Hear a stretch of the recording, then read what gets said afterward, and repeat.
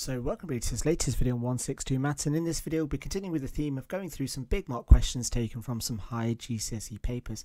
Now as always there'll be a copy of the questions that we go through in this video for you to access by clicking on the link in the description, which I strongly recommend you have an attempt at before watching through this video as we go through the answers, just so you can see how well you would have done had you had these questions in an exam.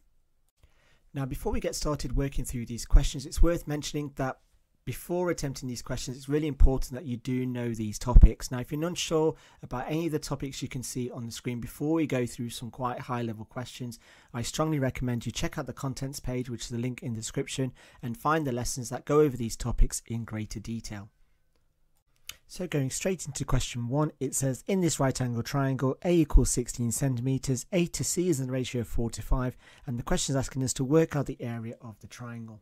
Now for this, to work out the area of the triangle, we're going to use base times height divided by 2, which in this case is going to be A times B divided by 2. So in order to find the answer to this particular question, I need to find the lengths of A and B. So here I know that A is 16 centimeters. So then using the ratio, I can then work out what C is. So using the ratio, find C. So from the information that's been given to me, I know that the ratio of A to C is in the ratio of 4 to 5. I know that A is 16 centimeters, which means that 4 parts is equal to 16 centimeters, which therefore means that 1 part is going to be 4 centimeters, and therefore means that 5 parts is going to be 4 times 5, which is 20 centimeters, which looks accurate because C should be the longest side. Now from this, I could then work out B. So to work out B, use Pythagoras. So here, if I just call this x, I've then got a squared plus b squared equals c squared. So substituting the values in, I've got 16 squared plus x squared equals 20 squared. If I just zoom down a little bit, we've got 256 plus x squared equals 400. So x squared equals 400 minus 256. So x squared is going to equal 144. So x equals 12. So here I can then write 12. So then now that I've got all the lengths of the triangle, I can then work out the area. So the area of the triangle is going to be A, which is 16, times B, which is 12, divided by 2. If it's on the calculator paper, I can just divide one of the numbers by 2. So let's go for this one by 8. And then from here, we're just going to do 8 times 12, which gives me an answer of 96 centimeters square. And there is my answer for that one. Moving on to question 2, it says solve this algebraic fraction. So again, here what we want to do is we want to try and find a common denominator. So here, trying to simplify this into a single fraction. So looking at the denominators, I've got 2 and 5. So here a common multiple is going to be 10. So then I'm going to multiply the first fraction by 5. And I've got x plus 8. I'm going to multiply the second fraction by 2, which I've got 9 minus x. And that all equals 4, because we can't forget that equals 4. So now that the denominators are the same, I can now write this as a single fraction over 10, in which I'm going to have 5x plus 8 plus 2 lots of 9 minus x, and that all equals 4. So now I can multiply out the brackets in the numerator, so I get 5x plus 40 plus 18 minus 2x. If I take the 10 over to the side by multiplying, that then equals 40. Then neatening up the left hand side, I end up with 3x plus 58 equals 40. So 3x is going to equal minus 18. So therefore x is going to equal minus 6. Then moving on to question 3, it says f of x is equal to x squared plus 6x and g of x is equal to 2x plus 4. Show that fg of x equals 4x squared plus 28x plus 40. So for this, what I need to do is I need to substitute g of x as x in f. So wherever I've kind of highlighted, let's just do this again. So here I'm going to, whatever I highlight in pink on the f of x, I'm going to substitute with the function of g of x. So what that's going to look like is going to look something like this. So we've got x squared, but instead of writing x, I'm going to write 2x plus 4 squared. And instead of writing 6x, I'm going to write 6 lots of 2x plus 4. Then all that's left for me to then do is expand the brackets. Now remember that 2x plus 4 squared is equal to 2x plus 4, 2x plus 4, which then equals 4x squared plus 8x plus 8x plus 16, which equals 4x squared plus 16x plus 16. So I can just substitute all of this into the next line. And then expand the next one, which I'm going to get 12x plus 24. And that all simplifies to give me 4x squared plus 28x plus 40, which is exactly what they wanted me to show. For question B, it then says solve fg of x rather equals minus 5. Now this is basically our answer in part A. So I need to make part A equal to minus 5. So that's going to be 4x squared plus 28x plus 40 equals minus 5. Now this is now slowly starting to look like a quadratic, so I need to make it equal to 0 before I go on and solve it. So the next line is going to be 4x squared plus 28x plus 45 equals 0. Now at this stage you want to see, can I have the coefficients of x squared, x and the constant got a common factor? Well, in this case no, because although 4 and 28 go, 4 doesn't go into 45, so that's not going to be helpful. Also I've got 2 even numbers and 1 odd number, so again I can't simply halve them. So what I now need to do is basically solve this through factorising. So factorise, and if you factorise you can either use the magic number method or you can do it by inspection. And again, if you're not sure about how to factorise that, I'll include a link in the description below that links you to the contents page of all the videos of 162 Maths. Click on the video that helps you shows you how to factorise complex quadratics. But either way, we should end up with 2x plus 5 as one bracket and 2x plus 9 as the second bracket. Remember that it's equal to 0 because we are solving. So from this, what we've then got is either 2x plus 5 equals 0 or 2x plus 9 equals 0. Now again, solving this, we get 2x equals minus 5, so x equals minus 5 over 2 is one solution, or 2x equals minus 9, so x equals minus 9 over 2. So the answer is either going to be minus 5 over 2 or minus 9 over 2. Alternately, you could write it as a decimal rather, which is going to be minus 4.5 or minus 2.5. Now again, if you did use the quadratic formula, that would be absolutely fine. Because the decimal numbers are quite nice, it's going to be solvable without a calculator. But again, if this question was on a calculator paper, then you could just go straight to the quadratic formula and solve it. You wouldn't need to factorise. But again, factorising should always be your first point of call when solving a quadratic. Moving on to the next question, it says two integers have a difference of 6. The integers are multiplied together. 9 is then added. Prove algebraically that the result is always a square number. Now, when it comes to algebraic proof, whenever you see the term of two integers, you're automatically thinking, right, they're going to be two different integers, so I need to call one integer x or a, and the second integer either b or y. Now, in this case, that's not what you have to do, because here, if you did do that, you're going to end up in a mess, and you'll be really puzzled as what to do. So here, because it says two integers with a difference of 6, then that means that the first integer, if we call that x, then the second integer, we know it's got a difference of 6. So either it's going to be x plus 6 or x minus 6.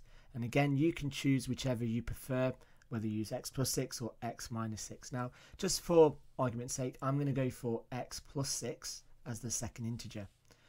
So now it says that the integers are multiplied together and 9 is added. Prove algebraically that the result will always be a square number. So for this, if I go for the multiple, which is x, the second integer is x plus 6, and I then add 9, this is what I want to show proves to always be a square number. So again, expanding this out, what I end up with is x squared plus 6x plus 9. Then if I factorise this, I have x plus 3, which can be commonly written as x plus 3 squared. So as you can see, for all values of x, the solution or the result will always be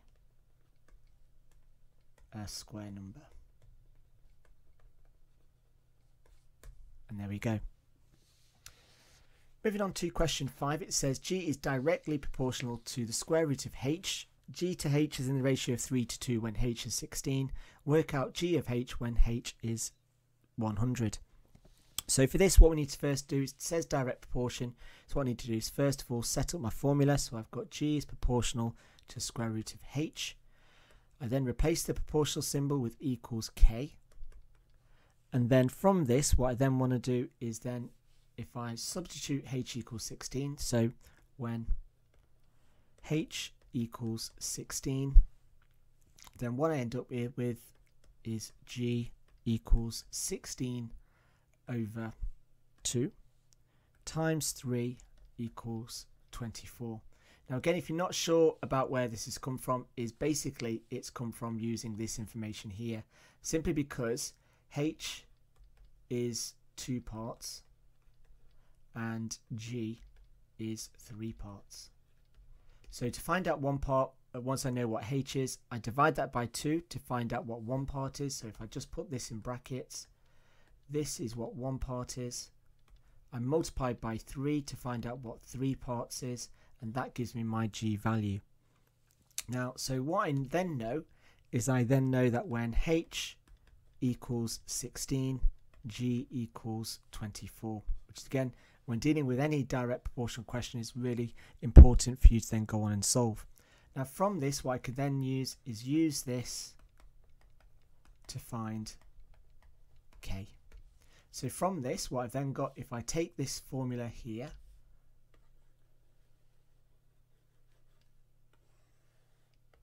I've then got g equals k root h, substitute the values of 16 and 24, in which I've got 24 equals k square root of 16, which then goes on to be 24 equals k of 4.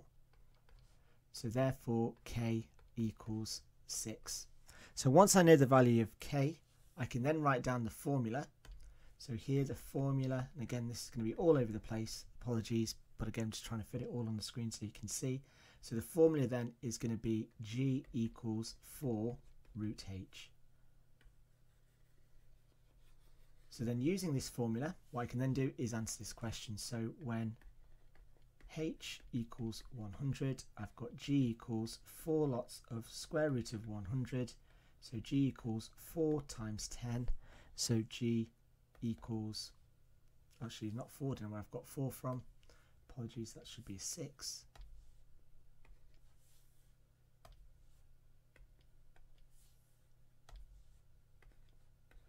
Gives us 60, which gives us a much realistic answer, and there we go. So we're still not finished, because like I said, we just need to write this as a fraction, because the question is asking us to work out the ratio of g to h. So here, if I write down g to h, g is 60, h is 100, which ultimately simplifies to give me 3 to 5. So my answer is 3 to 5. Moving on to question 6, it says that a solid shape is made from centimetre cubes. The front elevation and side elevation of the shape are shown. Work out the maximum possible number of cubes in this shape and the minimum number of cubes in this shape. Now, I'll be honest, this question is very stingily marked in terms of giving you 3 marks, and you kind of need to visualize what the shape is actually going to look like, both the maximum and the minimum. Now, if I just zoom out so we can just see a little bit more space, and of course it's going to reset. So I'm just scroll down back to the question, and let me show you what the 2 diagrams should look like. Now again, when I looked at the examiner's report for this particular question, there was a lot of discussion about this question in terms of pupils, different variations. So let me just explain where particularly the minimum one may not be the answer you get, and you probably need to not think as hard and smart about working this out in terms of the minimum number of shapes. So in terms of the maximum volume, then the shape is going to look something like this.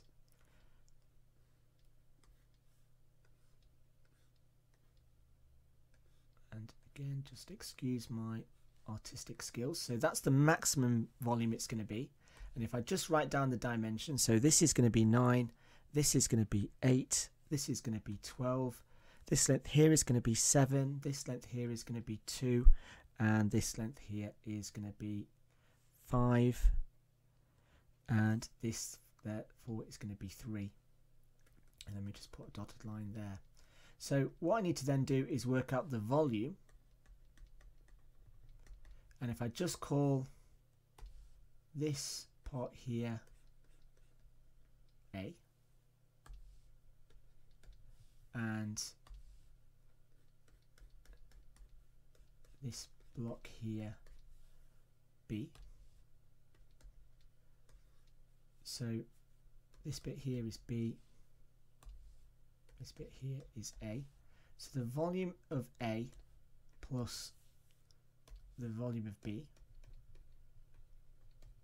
So the volume of A is going to be 5 times 2 times 12, and the volume of B is going to be it's going to be 7 times 8 times 12. And calculating all up, I get an answer of 792 centimetre square. So that there is my max volume. Then to work out the minimum, now this is where it gets a little bit more controversial. So let me just zoom down a little bit so we can see it clearly. Now what the actual shape is going to look like, it's going to look something like this.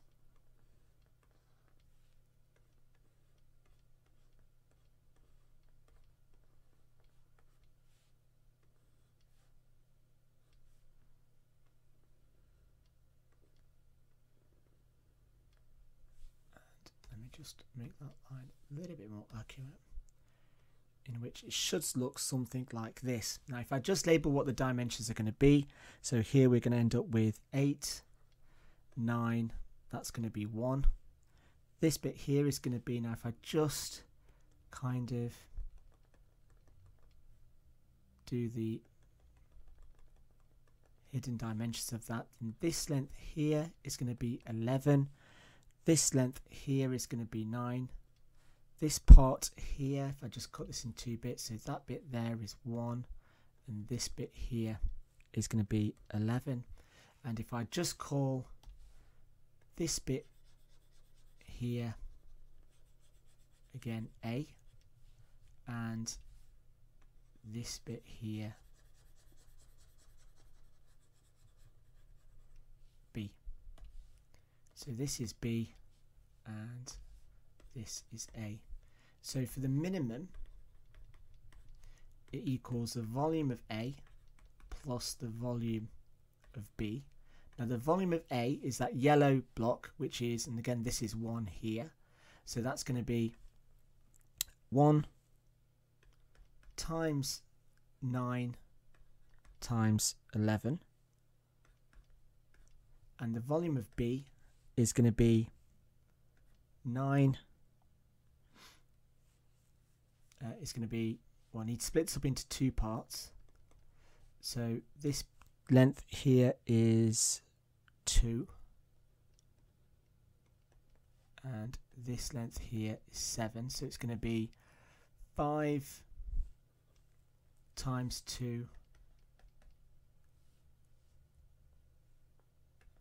times 1 in terms of the thickness, plus, and then the bottom block, which is going to be 7 times 8 times 1.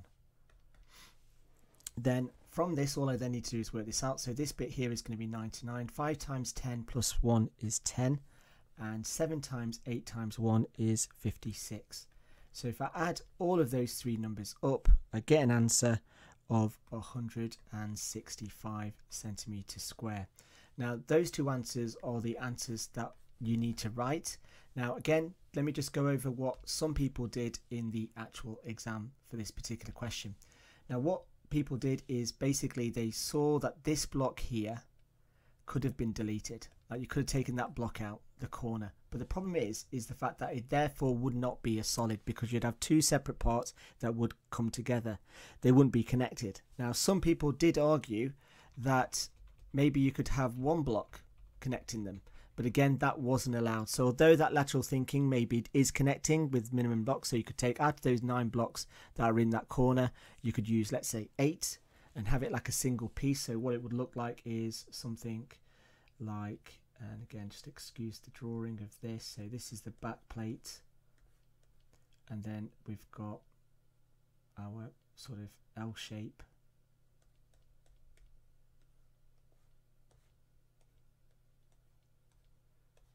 Like so, and you've got this little one square that you might find that connects those two, but that was not allowed because it will not represent a solid shape. Moving on to question 7, it says that shape A and shape B are shown on the grid, and it says describe the single transformation that maps shape A to shape B. So we're going from this shape, we're going from shape A to shape B. So for this, we can definitely say that it's an enlargement.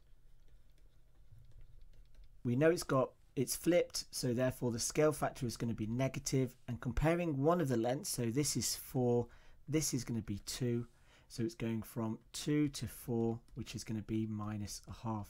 Now the next thing, that's all that's left for us to do, is to find the center. Now to find the center, all I need to do, so if I just get rid of the markings on the diagram, all I need to do is connect the corresponding points up. So if I just get a straight edge, so if I go for this corner with this point here. Now ultimately you surely really need to do this with 2 points, but I would say 3 just to double make sure. So then I've got this corner here,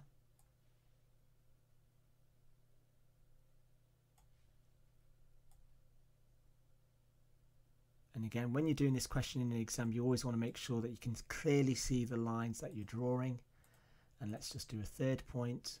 So this point here is going to connect. And again, once you've drawn the third, it should just all but confirm what your original 2 lines was kind of intersecting at. And there we go. So we can see that my center of enlargement is this point here. So the center is going to be 7, 4. And there we go for that one. Now moving on to our very last question, it says that a boat sails 35 kilometers north from A to B. From B, the boat then sails to C and then back to A. Show that the distance of the boat sails from C to A is 79 kilometers to the nearest kilometer, and you must show you're working out. Now for this is basically a cosine rule question. So the cosine rule looks like x squared for length, because that's what we're finding, a squared plus, sorry, not a squared, it's b squared. And let me just change that to an a. So a squared equals b squared plus c squared minus bracket 2bc cos a. Now in the official formula it hasn't got brackets around the 2b cos a, but I strongly would recommend you do that just to save you from making any silly mistakes. So from this, if I just label the points, so this point here I need to work out the angle, which is going to be 100. So this is going to be my x, or my a value. This is going to be my b, this is my c, and 100 is going to be my capital A.